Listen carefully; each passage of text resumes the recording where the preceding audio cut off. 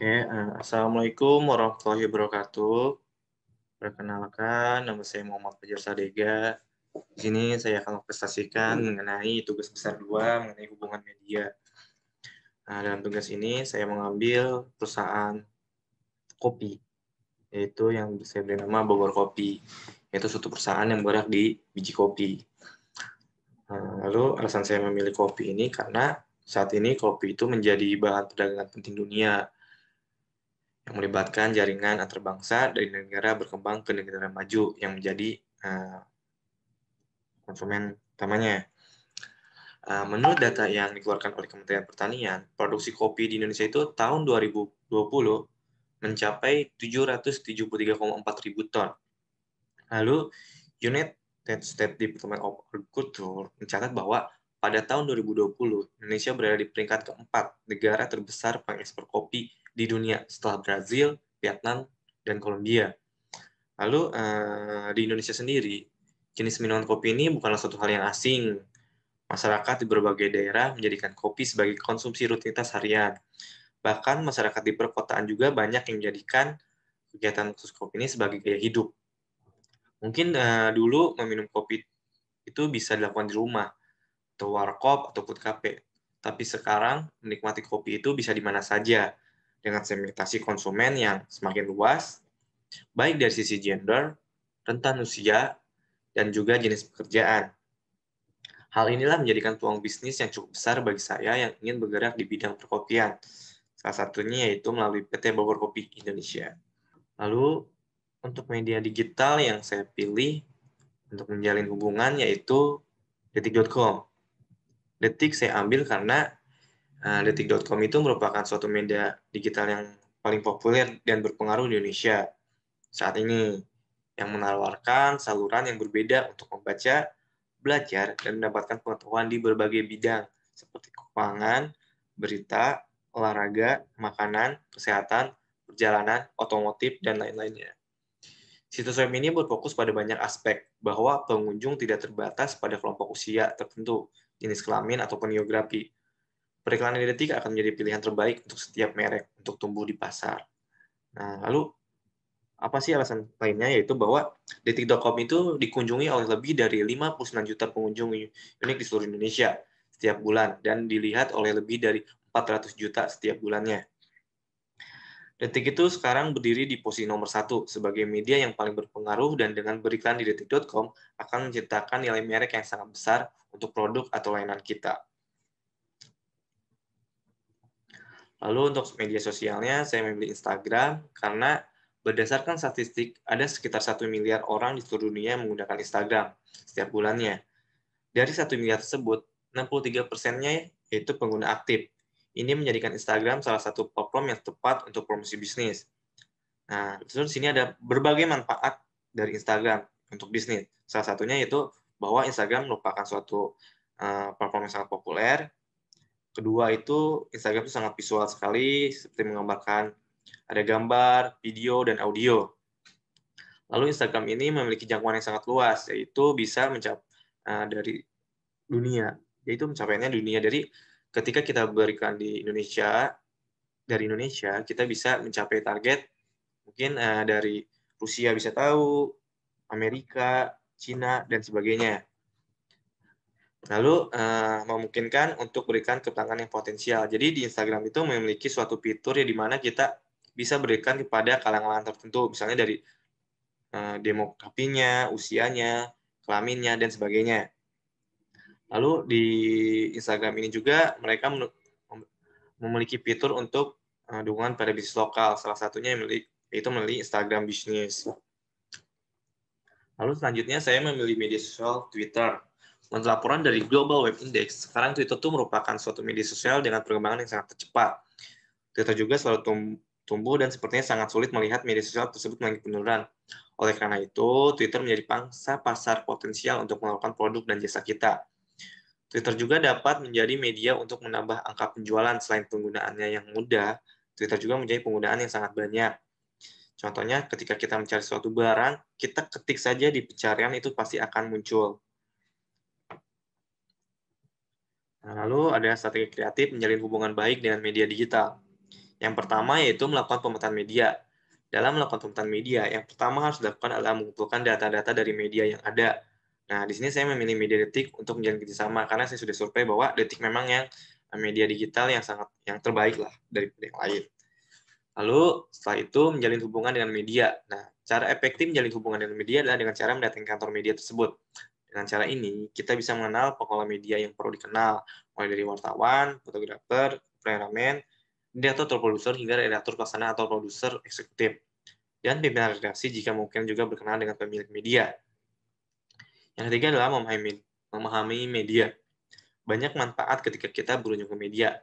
Dengan bertemu pengelola media, kita akan lebih memahami bagaimana karakteristik media yang kita temui, bagaimana kebijakan redaksionalnya, bagaimana visi misinya, pola pemberitaannya, dan bagaimana arah dan sasaran perusahaan, dan sebagainya. Yang keempat adalah strategi kreatif menjalin hubungan baik dengan media digital, yaitu merancang aktivitas dan strategi media. Yang pertama adalah by serving the media, pelayanan kepada media. Strategi dengan memberikan pelayanan kepada media, yaitu pelayanan kepada media masa ini dapat berupa menyiapkan jawaban-jawaban serta memberikan jawaban maupun informasi yang dibutuhkan oleh media massa pada saat-saat tertentu yang berhubungan dengan informasi pelayanan untuk memberikan salinan pers. Dalam situasi, baik itu dalam situasi yang tidak menguntungkan bagi perusahaan maupun pada saat ada berbagai event tertentu. Seorang public relation harus selalu siap melayani media ketika media massa tersebut membutuhkan salinan pers. Yang kedua adalah by providing verification fasilitas, yaitu menyediakan fasilitas. Yaitu satu strategi yang memberikan fasilitas yang harus disediakan bagi pekerja-pekerja media. Ya, tujuannya itu agar pekerja media massa merasa nyaman dalam bekerja.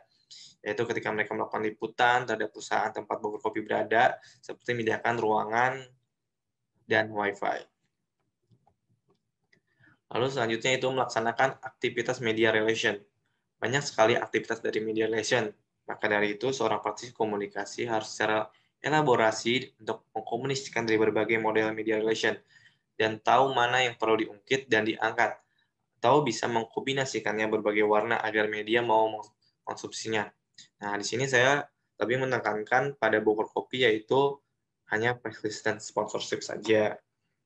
Lalu selanjutnya adalah melakukan evaluasi program. Evaluasi perlu dilakukan untuk menilai hasil-hasil publikasi, bagaimana hasil monitoring media, bagaimana sikap yang ditunjukkan pihak luar masyarakat, seberapa besar tingkat keberhasilan program yang dilakukan, dan seberapa baik hubungan tim media relation dengan media, dan sebagainya. Jadi, walaupun kita berhubungan dengan media, kita harus selalu melakukan evaluasi setiap bulannya, yaitu adanya namanya audit komunikasi. Menjaga hubungan dengan media. Menjalin hubungan dengan media bukan hanya dilakukan pada saat perusahaan menghadapi kepentingan atau sedang menghadapi masalah saja. Hubungan media dengan perusahaan harus setara dan bersifat mutualisme, atau pola terbaiknya itu seperti berteman. Jadi media dan perusahaan itu harus memiliki pola komunikasi atau pola hubungan yang seperti pertemanan. Nah, lalu tujuan dari media relation itu apa sih sebenarnya? Nah, tujuan dari media relation ini adalah memperoleh publisitas seluas mungkin, memperoleh tempat dalam pemberitaan media, memperoleh umpan balik dari masyarakat mengenai upaya dan kegiatan lembaga atau organisasi, menanggapi data atau informasi bagi pimpinan bagi keperluan pembuatan penilaian secara tepat mengenai situasi atau permasalahan yang mempengaruhi lembaga atau perusahaan. Lalu mewujudkan hubungan yang stabil dan berkelanjutan yang dilandasi rasa saling percaya dan menghormati. Selanjutnya yaitu strategi kreatif menjalin hubungan baik dengan influencer.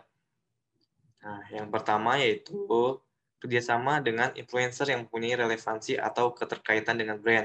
Nah, hal yang paling dasar untuk bisa membangun hubungan yang baik adalah mencari tahu dahulu siapakah influencer yang paling relevan dengan brand kita, yang memang bergerak pada industri yang sama dan mempunyai spesifikasi bidang yang sama. Nah, di sini saya bersama dengan Chef Arnold. Nah, alasan saya memilih Chef Arnold karena selain dia chef terkenal, yang keahliannya tidak diragukan lagi, ia juga dikenal sebagai orang yang aktif dan humoris di sosial media. Beberapa kali Chef Arnold menjadi trending topik setelah mengunggah tweet berisi meme atau cuitan yang menghibur publik.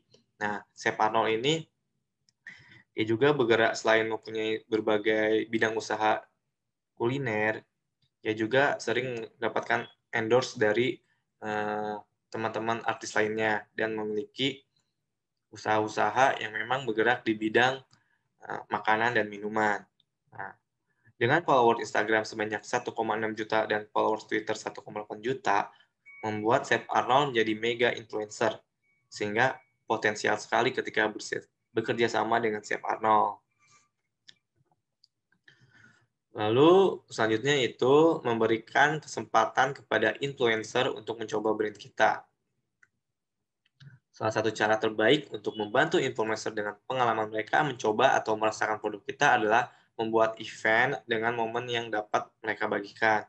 Dengan mengundang influencer ke real experience-nya, akan memberi mereka banyak konten yang dapat mereka posting dan bagikan dengan followers mereka. Sebelum memasarkan produk dari Bogor Kopi, influencer akan diberikan produk untuk di-review terlebih dahulu.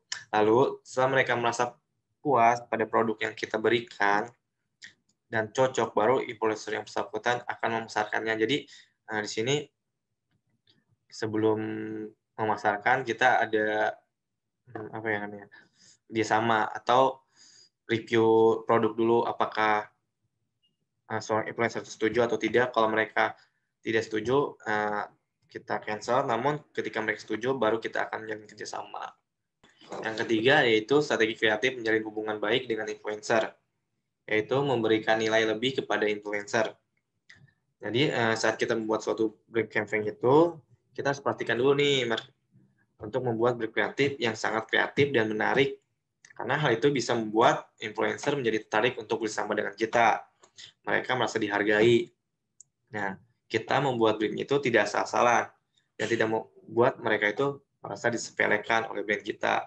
Jadi kita dirembukin dulu, kita membuat brief yang benar-benar sudah deal, sudah final, lalu setelah final kita serahkan kepada influencer untuk membacanya atau mereviewnya apakah mereka setuju atau tidak.